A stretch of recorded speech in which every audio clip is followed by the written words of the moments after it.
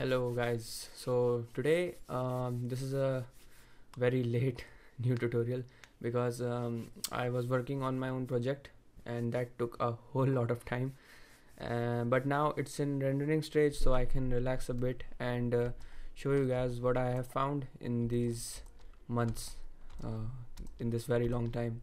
So today I'm going to show you how you can achieve good depth of field in Evee.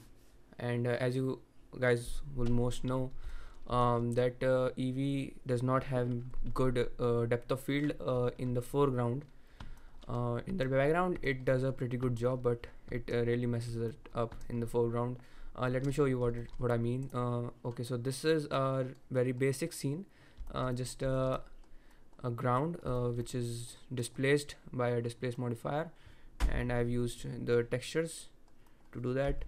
So nothing very fancy, and this is a cube, and I will just show you if I put it in the background. And now I will turn on the depth of field. So I will select my camera, and in the camera panel I will enable depth of field, and you can see what it does.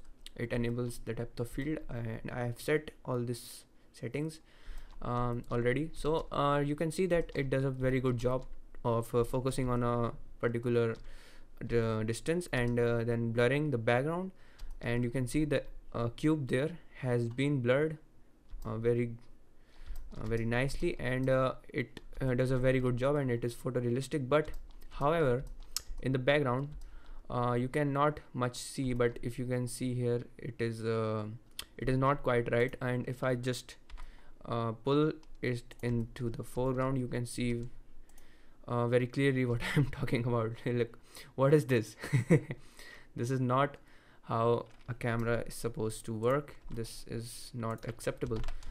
So I've tried to fix this problem, and so I went online and saw how people tried to fix this, but I couldn't find anything useful, and I couldn't find a true solution. Basically, it is a major limitation of Evee, and so today I have tried to fix this, and I have made a node group, which I will show you in just a minute.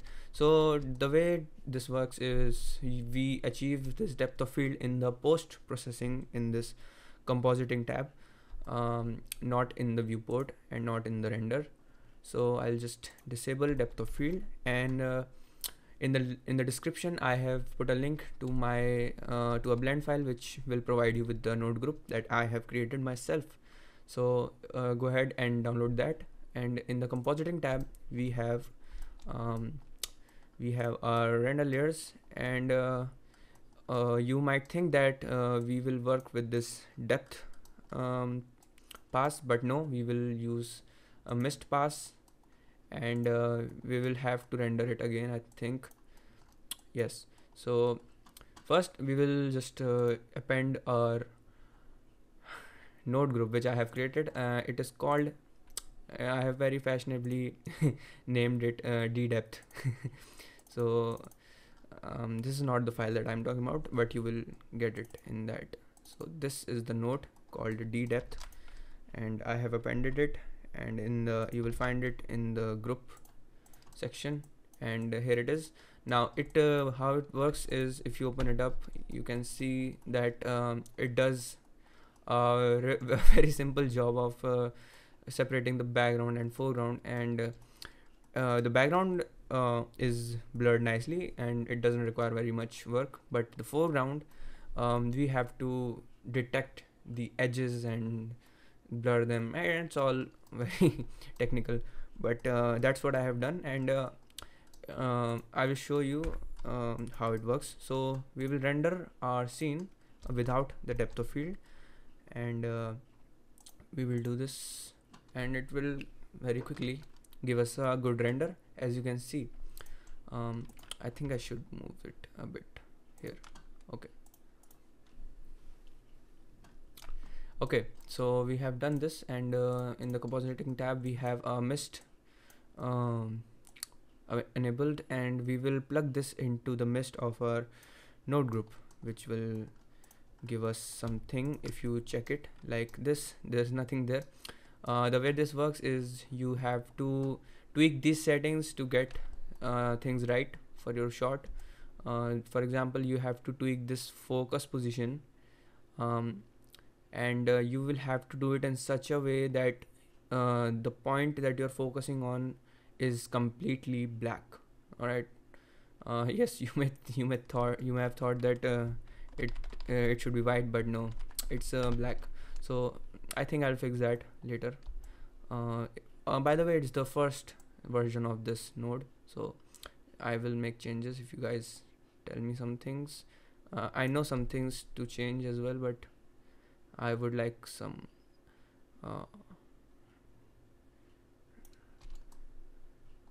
okay. So I have focused on this rock, this big rock here, and we have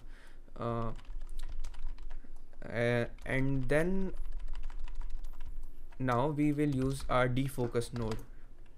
Alright, so just search defocus to actually blur the image, and we will plug our original image in this image input and plug our defocus output into the Z panel. Okay, now if you increase the Z scale, you will see something happening, and it is blurring the image accordingly and to the focus position that we have set up. Now okay, so as you can see that it has fixed that problem which was happening earlier, and this is why it is so awesome, because it does a really good job in blurring the foreground. But however, it has some limitations because it's not a true solution. It is it's still a bit of a trade-off, but it's still pretty good. You should use this instead of the original depth of field if you have a foreground object. So I will just show you what I mean. If I just increase this very much by a large amount, and you will see that it introduces some edges in this area where our focus is starting. That's because it has only this much of area to blur. We have allowed only this much of area to blur it, but however you can change it. It's a bit annoying, but you have to go into this depth of field into this node, and here I have outlined a edge correction, and you will only need to change these two to allow itself more room for blurring. I will show you just what I mean. And alright, if I just select this and increase them,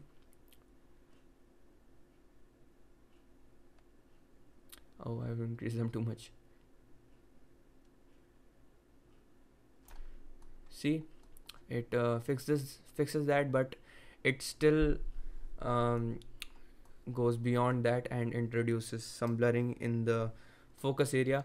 So that's what I was talking about. You have to give it exactly that much room that that does not introduce any very noticeable errors in the render. So that's one of the major limitations of this. But now however, you can, there are some there are some advantages of using this. For example, you can now increase the intensity of the foreground edge blur and decrease it. You can also separately blur the foreground and background, so you can just disable the background so it won't blur it, or you can increase the blur of the background by adding pressing something more than one, like 4 or something. So you can do them separately, and that's one of the major, I think, advantages of using this over original depth of field.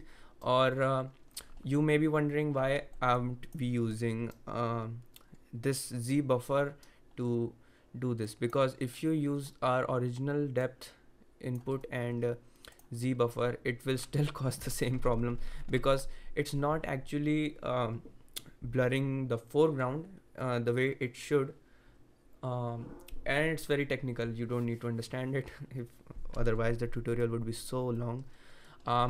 So that's pretty much that's pretty much all of it. So there you go. You can just use this node group to achieve all your photorealistic renders, and it's much and I think that I'm right, but I couldn't find any solution out there for good depth of field in Evee, and it's a bummer because Evee is so much faster. And you can use this in cycles also, and it will save you a lot of render time. If you're doing animations in cycles, then you should definitely use it, because it's much better to do this in post-processing. If you're only reducing yourself 1 minute of render time per frame, so you can just decrease a drastic amount of time in your renders. Now, one other fun thing that you can do, that is the advantage of doing depth in post-processing, is you can do anamorphic renders. Let me show you how. Okay, so the way anamorphic lenses work are they kind of increase the sensor size by 2 or something, and then all of that image is stretched into your original resolution, and then it's blurred, and then it's stretched again, so to give that stretched bokeh look. So the way it's very complicated, but the way this works is essentially in this dimensions in your in this panel, you will just increase the Y by 2, and you can see that it has increased the size of our camera in the Y direction. And but don't worry about it, it will not render in this state. If you render it right now, it will only render in 1920 by 1080 or whatever you have chosen, and it will squish that into that area. Now if you do post-processing and in the compositing tab, now you can just do what we did, and oh my god, I have to set it again but essentially that's what you do. And once you are happy with your depth, then you can just scale it, search for a scale node and then scale it into the Y by 2, and there you go. If I just okay, do this please. Okay, so it takes a bit of time to do all of these processes, but essentially it is it takes a bit time to set it. Oh my god, I'm so sorry. Alright, so that's what I'm talking about. Like it's doing that oval looking bokeh look, and it's a bit jagged, but I guess that's the harm of doing photorealistic renders in post-processing. But that looks very nice if you're just looking from a safe distance. I guess you have to use a different blurring node for this, but however I have used this node a lot in my renders and in my upcoming short film, which is taking a lot of time. That's why I have created this node for my renders, but I decided to give it to you guys for free. Yes, but if you can, it's on Gumroad, so you can contribute it if you want. So that's all there is to it, guys. Thank you very much, and I'll try to be recent in my tutorials. I'll try to be frequent, and now it's in rendering stage, so I can relax. I can just sit back, but no, I have to simulate and render my shots, so it's still a pain, but I'm handling it. So that's it. So thank you guys. If you like this video, please hit like, and if you are new to this channel, please subscribe.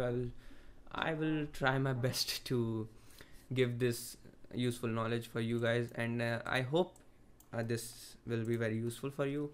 So that's it. Ciao. Thank you so much. Bye bye.